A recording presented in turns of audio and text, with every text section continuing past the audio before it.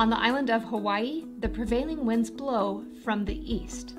But on the island of Vancouver, the prevailing winds blow from the west. If a huge rainstorm is located just to the east of Hawaii, then grab your umbrella because in a few hours you will be getting wet.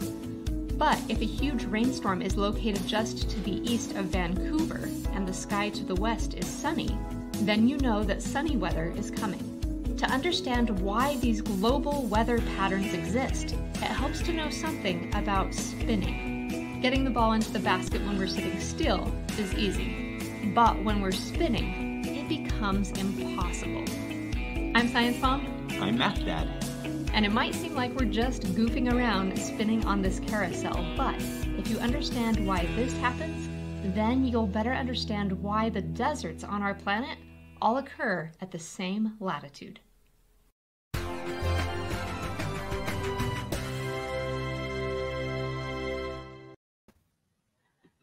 Welcome! You can see from our background that we are in a rather tropical location right now. Indeed. Well, actually, we're still in our garage, and that's why we have on sweaters, because it's cold in our garage. But our background is tropical because today we're going to learn why the equator is so warm. First, I want to give a real quick welcome and just shout out to those who are watching us live. Hello to Ember, Logan, Kyle, and Paige watching from California, Cassidy from Mississippi, Grace, Evelyn, Olivia, and Aubrey from Minnesota, Emily from Colorado, Elizabeth and Sam from Cincinnati, and Victor watching in Belgium, and many, many more. Welcome to everybody, and special welcome to you if you're watching our recording. So to explain why the equator is so warm, I'm going to make a cup of tea. Is it because they make a lot of tea at the equator and all the heat makes the earth warm there? No, it is not. So I had a tea bag. I'm opening my tea bag up. I'm going to now dump all the tea out in here. Hold that for me, Math Dad. All right, I'm watching. She's wasting the tea. No, I've got it all in there. And now I have some hot water and I'm going to pour it through the coffee filter. And that's why the earth is warm, kids. Oh, so sorry, Math Dad. Okay. That was an unintentional mess. I thought it would travel through a lot easier. But the real reason that we made tea is so I could get this empty tea bag. Because now that I have an empty tea bag, you ready, Math Dad? Oh, yeah. Don't do this at home, kids. Now that I have an empty tea bag, we can learn why the equator is so warm. And it all has to do with what happens if I light this tea bag on fire. That's why the equator's warm? It will all make sense in just a moment. You ready? No, I lost it. Okay, watch closely. The tea bag is starting to burn, and it's going down lower and lower. Is this safe, Science Mom? This is actually a lot safer than it looks.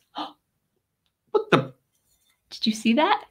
It like floated up into the air. It lifted up into the air. And the reason it lifted up is because hot air rises. And hot air rising is the reason why our equator is so warm. We have a video clip where you can see this floating tea bag trick just a little bit better. And I'm going to explain how it works while we play it. Math Dad, apologies again about the tea that spilled everywhere. Pretty warm tea there. Fortunately, the water in the thermos had cooled down, so it was warm, but not like boiling warm. All right, here we go. I am lighting the tea bag on fire, and as it starts to burn, you can see that the flame is going down, and our tea bag is getting lighter because a lot of it is being converted into carbon dioxide and water vapor. And once it gets light enough, then the hot air that is rising up carries the tea bag up into the air. And what you end up with is just this tiny little thing of soot, essentially. So all the way to the ceiling. Yeah. That's super impressive. This one didn't go very high, but no, it got a little wet because of our accident. So it didn't float up quite as high. But hot air rises. And this is the main reason why the equator is so warm, because we live on a round planet. And our round planet, the equator is closest to the sun. So as sunlight is traveling from the sun and then hits our planet, the equator is the most warm because it is getting most of the radiation. And there are two reasons for that. One it's actually literally closer to the sun than other parts of our planet. And 2, the sunlight does not have to travel through as much atmosphere. Oh no, Math Dad, did my papers get wet? I have no idea what papers you're referring to. Oh. Just imagine that you have a curve and you can see sunlight going through the curve at the equator. It just has to travel straight through. But up at the North and South Pole, it has to go through more of a layer. Ho, Math Dad to the rescue. Thank you. So here we are at the equator, and you can see that it just has to pass through the atmosphere. Okay. Hold that one. But if we go up to a North or South Pole, now it has to travel through the atmosphere at an angle, because the sun does not shine on the North Pole from directly above the North Pole. The sun shines on the North Pole from the side. And so the sunlight is traveling through more air. And that means that some of that sunlight is going to be absorbed or reflected away, and not as much heat is going to hit the poles. Ooh, I know a cool fact about this, actually. This is what causes the sunsets. So the sky is usually blue because you've got the blue light has a really short wavelength. It's more likely to collide with particles and it will scatter.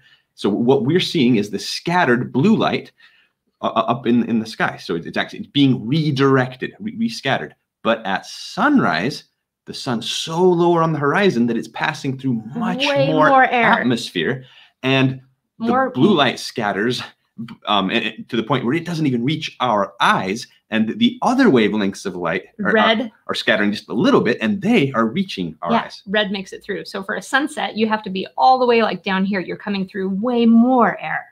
Now, I'm seeing lots of comments in the chat, questions about our tea bag experiment. So real quick, I want to say 2 things. Number 1, anytime you're doing anything with matches, you absolutely must have adult supervision. This one is pretty safe because the tea bag, by the time it lifts up, it's mostly just soot. It's just this tiny little bit of, carbon particles.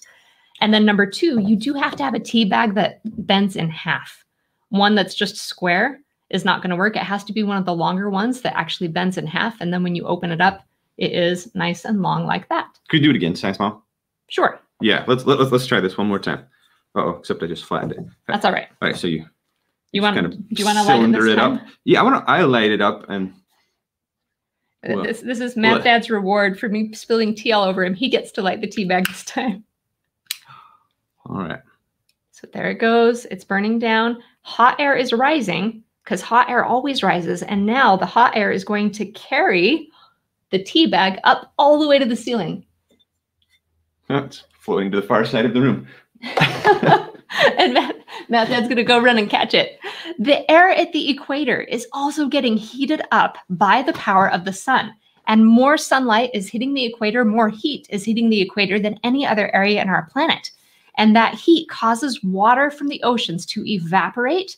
And then that water is kind of carried up, just like you saw the tea bag get carried up, because warm air always rises. Is this what they call convection?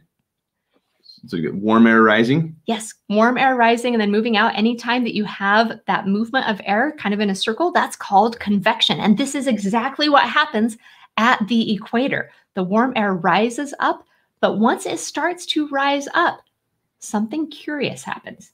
Do you remember what happens to air if it has a lot of water and then it cools down? Is that when we'll get clouds? Yes, that is when we get clouds. And this experiment demonstration is so fun, I thought we should do it one more time. So this bottle right here has a tiny little bit of rubbing alcohol in it. And when we add a little bit of pressure, we are going to increase the temperature. So fix that in right there, Math Dad. All right. Interesting question in the chat. Do planes get a lot of friction as they go through clouds? There would definitely be a little more friction in cloud than with outside a cloud. All right. Cloud in a bottle. Cloud in a bottle. And this cloud was formed because the air cooled slightly. And when the air is traveling from the equator up and it has all of that water in it from being around the ocean and from all that warmth and evaporation, you get massive cloud formation around the equator. And this is why, if you look at our planet, there is a belt of rainforests all around. Oh, wait a minute. So I was noticing that So all around the equator, you have rainforest. You have an area where it rains every single day. And that is caused by all of that evaporation and then those clouds forming and those clouds dropping the water as they rise up and cool. So the equator is where you're seeing all this green. Yeah, there's a green band all the way around the world, all around the equator. But then if you go just a little bit farther north, a little bit farther south, what do you see? Ooh, deserts. You see desert. And we're going to learn why there is desert in just a moment. Let's go to the notes. Page 26 is where we are at in the notes. And we're going to draw and show you how that rising heat forms deserts. If the iPad works after getting spilled on, we'll see. The iPad's just fine. Sorry again, Math Dad. This is a good reminder for everybody to be careful and not rush when you're doing a science experiment. So here is a diagram showing you the temperature in Singapore, which is one of the warmest cities and closest cities to the equator. Wait, that's almost like a horizontal line. It is pretty much a horizontal line. Singapore is warm year-round. You are never going to want a sweater or a coat when you visit the city of Singapore because it's always going to be warm. But the North and South Pole, those are a lot colder. The North Pole during the wintertime when it's facing away from the sun is about -30 degrees. And in the summertime when it gets sun all the time, it only gets up to about 0 degrees Celsius. But up to about freezing temperature. Up to about freezing. It's always cold. The Antarctica, on the other hand, the South Pole is way colder. And that's because Antarctica is isolated. It's surrounded by ocean, and it's a massive, huge continent.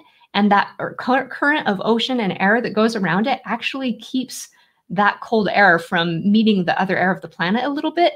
And it sort of insulates it and keeps it even colder. Whoa, so am I understanding this correctly? That the warmest temperatures down at the South Pole are near the coldest temperatures that the North Pole is experiencing on average here. Wow. On average, it's going to be colder at the South Pole always than it is at the North Pole. It's poor penguins. Well, the penguins don't live at the South Pole. They live right by the ocean. Oh, okay. All right. So not quite as bad. Yeah, those poor researchers at the South Pole, they better have good coats. Here is our drawing of a convection cell. So convection is our cool word of the day. When you have hot air rising or hot water rising, if it gets up high enough, it's going to start to cool and it's going to travel out. And with our planet, this zone right here, this is actually called the intertropical convergence zone, where you have all of this water form. And cool fact, intertropical convergence zone, they actually call it the itch. The itch zone, or the itch? Some people do. That's sort of like a slang term for it. I like it. And as the air travels out, once it gets to about 30 degrees latitude, then it sinks down. And that's where most of the deserts, the warm deserts on our planet, they're mostly located at 30 degrees latitude. Let me check you out here soon. So. And Matt, Dad, maybe you should tell the difference between latitude and longitude real quick. Oh, that's a really good point. Thanks, Mom. So 0 degrees latitude is the equator. So cut the globe right in half along its axis of rotation. And then latitude is a measure of the angle relative to the center of the Earth, or it's a measure of how far you're traveling north. So you start at 0 degrees, and then you go up 15 degrees, 30 degrees, 45 degrees, 60 degrees, 75 degrees, and all the way up to the North Pole is 90 degrees north latitude. Or similarly, we could go to the south latitude. So we start at 0 and head down to the South Pole and all the way down to 90 degrees south latitude. So latitude is a measure of how far from the equator you are on the globe. And longitude is kind of like orange slices. It's going around like, where are you on the globe? And it's actually in reference to England, which is kind of funny to me because equator is the center of the Earth. And then it's like, well, is there an East Pole? How do you measure where you are east and west? Well, we go back to the first people who made world maps, and they happen to live in England, and they said, Greenwich, England, that shall be the center. Yep. So somehow the latitude seems to make a bigger difference in the weather than the longitude, because most at the same latitude, you're going to be experiencing similar conditions, whereas at the same longitude, it can change quite a bit as you travel north and south. Definitely, definitely. All right, so we will talk a lot more about the globe and things, but it's just important to understand. So with latitudes, we're talking about measures of how far north and south we are from the equator. And the equator, where it's always rainy and we have rain every single day, from that intertropical convergence zone where we have all of that warm air rising and making clouds, and then the clouds are dropping their water. When it goes out at about 30 degrees, the air returns, and it returns dry. And that is where we get deserts. That's what's causing the desert, is because they already dropped all their water. Yes, the air had water when it got heated from the sun so much, but then that water was dropped in clouds, and as it travels north and south and then starts to return back down, we get deserts where there is hardly any rain. And almost all of the hot deserts on our planet are at 30 degrees. And this big cycle actually has a really cool name. It's the Hadley cell. And if we look at a map of the world on page 27, we can draw in arrows to show which way the air is moving. Okay, so I just want to make sure this is the equator across here. Yes, that is the equator. Okay. And then our Hadley cell, we have the air that is rising at the equator. And this is what drives the Hadley cell, this rising air from all of the heat from the sun.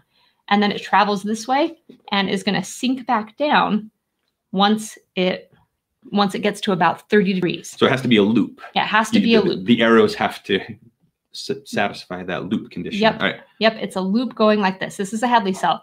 And then at the North and South Pole, we have cold air sinking, both at the North Pole and at the South Pole. North Pole, South Pole. We have cold air sinking. And the middle cell, the Ferrel cell, is caught in between the two. So that these big circling loops of air, the Hadley cell going like this, the Ferrel cell going like this. And then the polar cell goes like that as well. So this is happening all across the planet. All across the planet. But our planet spins. And this is where we're going to do our next little demonstration. So Math Dad, this one will not be messy, no water. Although I've heard that before, I Science will say Mom. my mint tea turned out lovely. I'm glad the sacrifice was worth it. So I have a little turntable here, and I'm going to spin it. And your challenge is to see if you can draw a line just straight down the plate, from the top to the bottom. So straight from the top to the bottom. But I'm going to spin it while you draw. And I want to see if you can make it a straight line. You ready? Okay. All right, here goes. Math Dad, that was not a very straight line. Do you want to try again? Something seems to have gone amiss here. Okay. All right, different color. Try again. All right. Starting at the top, going straight down, go. Again, it did not go straight. Let's try one more time. Maybe if I go faster, do you think that would help? Or should I go slower? Why don't you go really slow this time? Okay. Okay. Oh. Different color. New color. All right. So starting at the top and... Ooh. I was closer to a straight line. Oh, closer. Still pretty curved. That kind of looks like a tennis ball almost. Baseball stitching. Yeah, a little bit like baseball stitching. So we got closer, but we did not quite make it because that plate was curving. And if you remember that clip we showed you at the beginning where we were sitting on that merry-go-round and we were tossing tennis balls? We were trying to throw it straight towards the basket. And what we would see every single time is it was just curving off to the side. Or was it curving? Or were we moving and the ball was going straight, but we were moving? This is called the Coriolis effect. And anytime you have motion of spinning, you get this incredible effect where the wind and the currents, things that are traveling more or less in a straight line, they are going to curve. And this happens with the Hadley cell. So as air is rising from the equator and moving north or south to about 30 degrees and then falling, when it comes back to the equator, because the Earth is spinning, that air curves and we get what are called the easterlies. Wait. Okay. The air curves? Or is it the Earth moves underneath it, which is the same effect ultimately, right? You can think of it kind of that way on the plate there, as I was dragging, I was just going pretty straight down, I thought.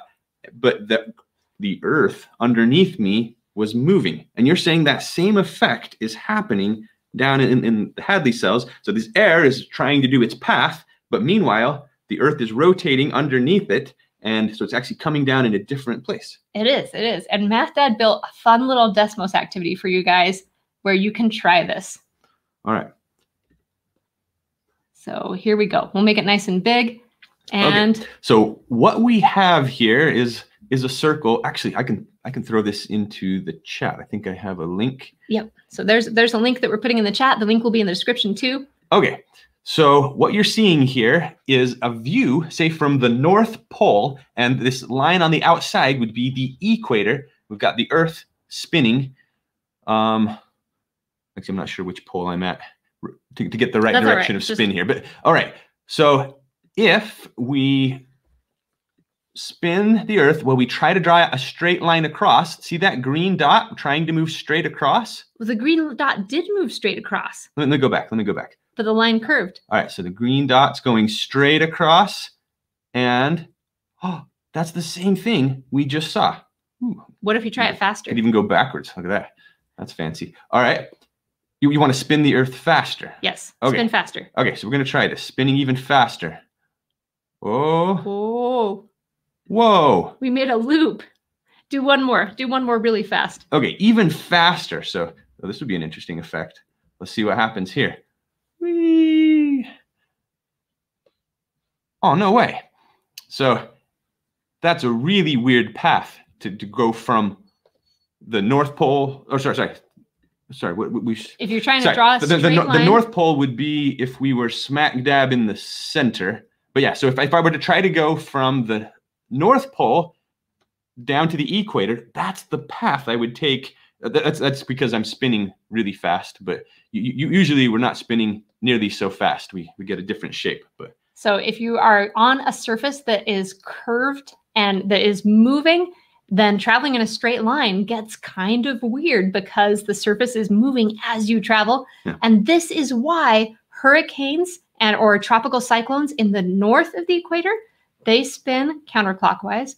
And if you're south of the equator, they spin clockwise. Now, there is a myth that says that if you live in Australia and you flush the toilet, it's going to spin one way going down the drain. But if you live in North America and flush the toilet, it's going to go the opposite way. It turns out a toilet bowl is too small for the Coriolis effect to dictate how it spins. How the water, the jets that push the water in, how they move is going to make an even bigger difference. And so you can get toilets in both countries that spin the same direction. But for a hurricane, for something that is much larger, yes, they always spin one way in the north and another way in the south.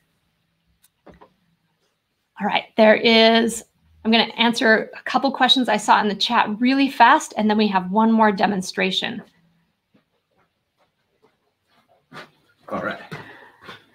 All right, we had a good question. Why is it cold on top of mountains if hot air rises? From Malcolm. And I'm glad you asked about this. So hot air does rise, but as air is rising up into the topper parts of the atmosphere, it expands. And as it expands, then it cools down. So remember our cloud in the bottle that we did with the rubbing alcohol in the bottle and putting up the pressure? As air expands, it's going to cool. Okay. And that's a really good question, though. That is why air is cooler as you get up higher. And that's true throughout the whole entire troposphere. At the top of the troposphere, it is really, really cold always because the air is expanding and the pressure is dropping. And the Hadley cell that I showed you guys, that's all in the troposphere and the lower layer of the stratosphere. That's where that's happening. We're not going up into the mesosphere or the exosphere. It's all that rotation is in the lower one. I want to show one more video about convection, and we're going to do a quick little demonstration. Don't worry, Math Dad, this one, we're using hot water, but I'm not going to pour it on you. I believe it when I see it, Science Mo. All right, so I have two beakers here. This beaker, this little Erlenmeyer flask, we are going to fill with warm water. And I'm going to put in a couple drops of red food coloring so that we can see how that water behaves. Is the shape going to matter? Or you just happen to have two containers? Just for fun. Any small containers will work. Any small containers. Okay. And then we are going to put warm water into this flask right here. Don't spill, don't spill. Whew. And we will put ice cold water into the other one. No spilling. Oh, she And did it. then very carefully and slowly, I'm going to lower both of these into this container. Ooh, And some of the slowly. water from the blue one will likely spill out as I put it in, but hopefully not too much. So you're trying not to disturb. Trying not to disturb the water. The water. Okay, gotcha. All right, so we had water come out from both of them a little bit, but look at that red one. That red one with the warm water. Oh, it's totally rising It up. looks kind of like a volcano compared to the blue one, right? It's angry. The red is rising up because it is warm. And anytime you have warm water or warm air, you are going to get the warm water rising because it is less dense. So it works just like in air within water, you're saying? Yep, same thing happens in air. If you have warm air, that warm air is going to rise, and then cold air tends to sink. But remember, with air, it's a little different because as that warm air is rising, once it gets high enough, it's going to expand, and then it actually cools as it expands. And that means we're going to get a loop. We're going to get a convection loop. Ooh, so what I'm seeing here down bottom, it's totally blue. All the blue cold water sank to the bottom, and all the red is totally staying at the top. It's not mixing. It is. I want to share another video, and this one's a time lapse because these take a little bit of time. Here's one where I sped it up, and you can see same thing. If we put some red food coloring into a tank, and then there's a tiny little tea candle under it to provide some heat, all of that red is going to rise. That warm water is rising and kind of spreads out. And you can see that it almost looks like it would come down and form a loop, but we didn't quite have enough. If we add some ice cubes, then we can actually get a loop going. So here we have that warm red water is rising up. Actually, this one's yellow. Okay. And then I'm going to add a couple drops of blue so you can just kind of see the way that the water in the rest of the tank is. That's not doing much. Not doing too much. Watch what happens when I add ice cubes. Oh, you're going to put an ice cube on the blue? On both sides. So there go the ice cubes on one side, ice cubes on the other side. And now see how all that blue water is pushing into the middle? Yeah. It's totally started moving there. Totally started to form a loop. And the convection loops, those are the main things that drive those winds on our planet. So you have the easterly winds around the equator, and then up north, you have westerlies that go the other way. And those are all driven by differences in temperature and pressure. So this Hadley cell, is it going up? Yep. So that's why we have a belt of rainforest around the equator, and then a belt of deserts at 30 degrees above and below. But the easterlies, just so I'm clear, what's causing? It's the Coriolis effect. It's the Coriolis effect. Okay, so the Earth is moving underneath it, and yep. And let's show this picture in the notes real fast, and then we'll do our where in the world mystery. All right. So here we have our Hadley cell rotating, and the air is just spinning and spinning around. But because the Earth moves, then you get this effect where we have the easterly winds. And then here we have the Ferrel cell that goes a different direction, and we get the westerlies. Gotcha. So those are the main wind patterns on our planet. Now, I know we went through that a little bit fast, but I just wanted to kind of introduce that idea that we have global weather patterns that happen because our Earth is round and our Earth spins. And just those two things, the Earth being round and the Earth spinning, cause these global patterns of wind to happen. And then we'll talk more about like the Earth being on a tilt and some other things next week when we talk about climate. But let's do our mystery. So we have had several mysteries about an ancient ruin or abandoned place that used to be occupied by people and now is not, or is not occupied in the same way. And I have a tricky one for you today, Math Dad. See if you can guess where this is. All right. This can't quite read it. Massive towers represent Mount Meru, home of the gods. Pilgrims still visit and leave locks of hair for good fortune. This one's a tricky one. I have no idea where Mount Meru is. Home of the gods, pilgrim. A place that people are still visiting, hoping for good luck. Ooh, science puppy. This is a tricky one. Oh, it's 5. The word is 5. Well, I don't know where this is, but I think if I look at the pictures, I can probably see which one has 5 towers, or at least I can narrow it down. Okay, so I'm gonna do that. So if you look at page 30 in the notes, that's where you will find all the where in the world clues. So And I'm just going to give you the answer, Math Dad. You ready for this? I need it. The answer is Angkor Wat in Cambodia. Wow. Okay, I had no idea. I never would have gotten that right. Now, if I show you a picture, I think it might look familiar to you. Let's look at this little video clip. Ooh. This is a really popular site and some of the similar ruins for filming movies. There are probably a couple movies you've seen that have had this footage or a similar area in it. And the ruins and the size of Angkor Wat is just incredible. This was built in the middle of a tropical jungle that is located not too far away from the equator. And some of these buildings actually have large trees growing right on top of them because the climate is so warm. But even though it's almost 1,000 years old, it's still standing, which is pretty incredible. So that's our Where in the World mystery. And now we have poll questions for you guys. Oh. So go to itempool.com/sciencemom/live if you're watching us live, or if you're watching the recording, remember that at our website, there's a link where you can participate in the polls too. All right. So we are going. Our first question is, why does it rain most of the year around the Earth's equator? And I want you to pick the best answer. What is the main reason why we have rainforests all around the equator? All right. So the possible answers include so that the force of the Earth spinning moves most of the clouds to the equator. The heat from the sun causes the ocean to evaporate more around the equator, forming clouds. And large clouds are repelled from the North and South Pole due to magnetic forces. Which of those is the best answer? Ooh, water is a polar molecule, isn't it? Yes, although that's a... Well, let's find out. Sorry. Do you want me to give hints, Math Dad? No, sorry. I'll keep my mouth shut. All right.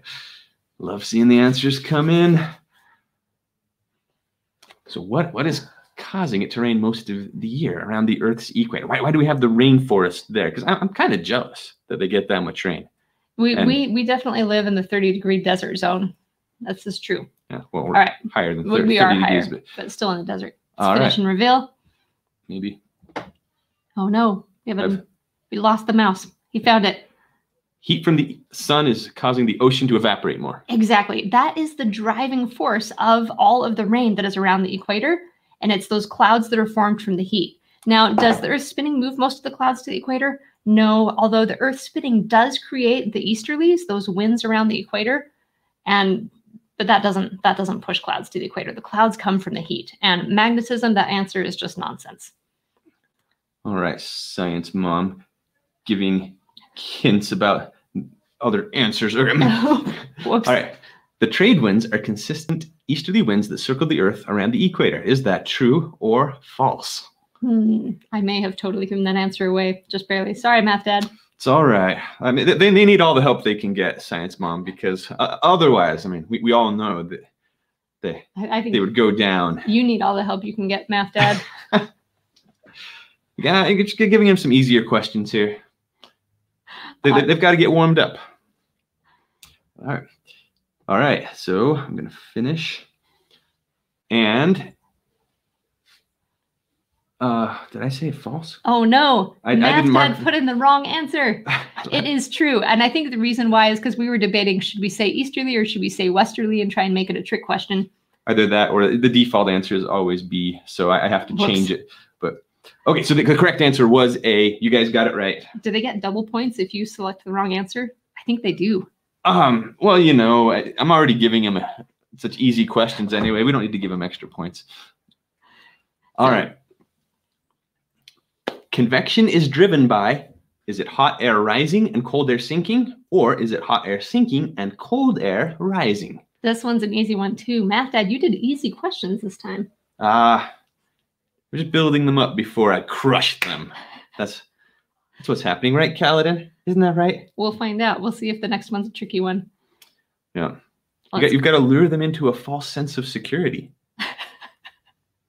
Then they'll fall will be so much more epic. All right, next question. All right, and the chat says that hot air rises and cold air sinks. This is true. Nicely done. Good job. Yeah, next and question. Really kudos for so many of you getting that right. Because we say this is easy, but I bet if we asked this to random people on the street, there's nowhere near this many people would be getting it right. And it's an important thing to know. It really is. All right, question 4. What is latitude? So we have longitude and latitude. Which one is which? Okay, so is it a measure of how far north and south we are from the equator, or is it a measure of how far east and west we are from Greenwich, England? All right, it's one of those. I'll even go so far as to tell you, one of them is essentially latitude, one of them is longitude, but which one is latitude? Which one is latitude? Okay, so both categories are getting some votes. So I've either stumped a third of them or 2/3 of them here. Let's see which one it is. All right, finish and reveal.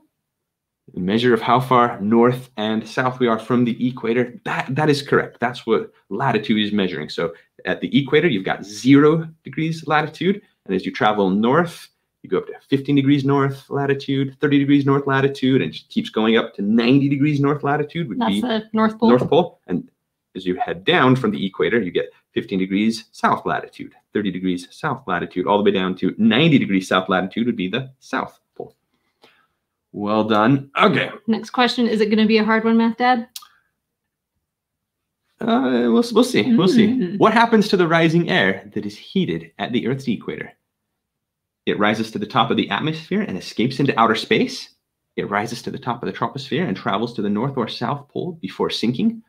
Or it rises to the top of the troposphere and travels to 30 degrees latitude before sinking. One of those is accurate. Which one will it be?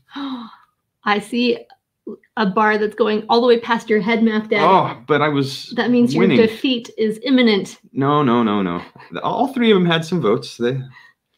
So this natural, like, competitive aspect that Math Dad has to his personality, it turns out I think this is a dominant gene because all 3 of our kids really have it. And so when we play games, it's really kind of funny the amount of like, ooh, I'm going to win you. No, I'm going to win. The amount of trash talk that happens is through the roof. All right. But we have a good time. We do. And they said that it rises to the top of the troposphere, travels to the 30 degrees latitude before sinking.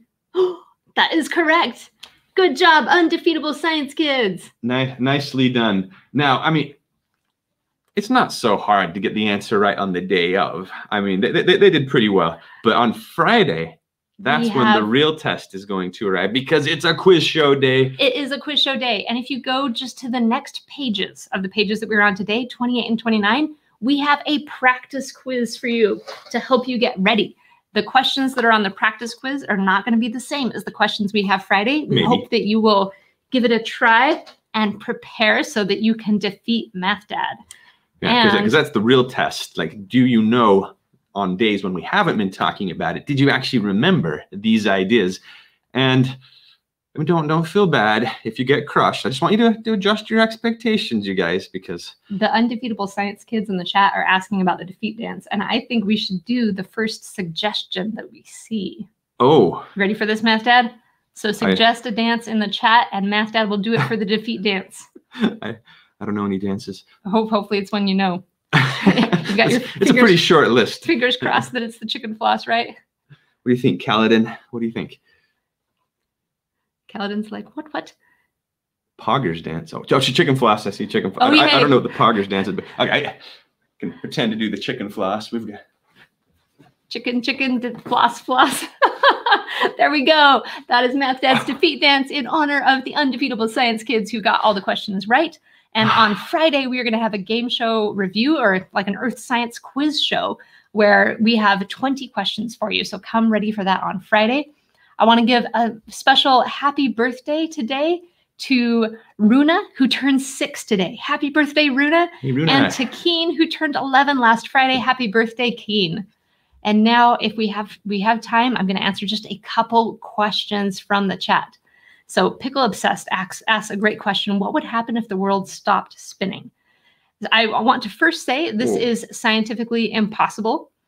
But if the Earth did suddenly stop spinning, where the Earth itself, the solid mass that we are on, just completely stopped, it would actually be like a more than a level 5 hurricane instantly worldwide because the air would not stop spinning.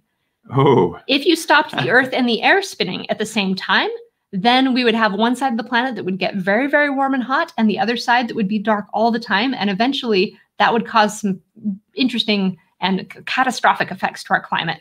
But if the Earth itself just stopped spinning and the air didn't, it would actually knock down every building on the planet within a matter of seconds. Oh man! Because the Earth is spinning really, really fast. If you think about it, that's the speed with which the air and the planet rotate is quite a force to reckon with. Oh yeah, really interesting question there. And then Yasmin asked, why did the food dye do a loop? This is a good question, and it's because of convection. When you have warm air or warm water rising, okay, if you don't have cold air also or cold water also sinking, then you can get layers. And in fact, let's go to this other camera view and show them the layers we created today. So right now, in our experiment here, the blue water is still inside this beaker. In fact, let me scoot it over so you can see it still has blue water in it. But our Erlenmeyer flask is pretty much empty now because all of the red water that was warm went out and made a layer in the top of our container. But in the time lapse that I showed you where I put ice cubes on the side, I was trying to show convection. So if we have warm air rising up on one area and then cold ice cubes on the other area, we can actually make a cell, a convection cell, just like the Hadley cell that happens on our planet. So it's that combination. When you've got warm air down here and cold air up here, you're going to get a current. Yeah. Yep, you're going to get a current. So good question, Yasmin. And let me look real quick. Aeroskier asks a good question about whirlpools and the direction they go. So, and again, this is about the Coriolis effect. There is a myth that toilets will flush one direction differently, depending on if you're above or south of the equator. And there, you can look up, there's a great, I'll put a link in the description to a good video that goes into a lot more detail than we have time for and busts that myth and then shows you what happens at the equator. But the storms, the hurricanes do follow that trend. Yes, storms do follow that trend. Hurricanes and typhoons, they definitely spin a different direction north and a different direction south. At the equator themselves, do you remember, Math Dad? I used to know. Right now, I don't remember. I'd have to look it up. As to whether it would spin a different direction, well, it'd be hard to say. I wonder if that would mess with the storm if it traveled across the equator. That's a really interesting question, you guys. Yeah, that is a good question. All right, one more question. How did the cells, the Hadley cell, the Ferrel cell, and the polar cells get their name?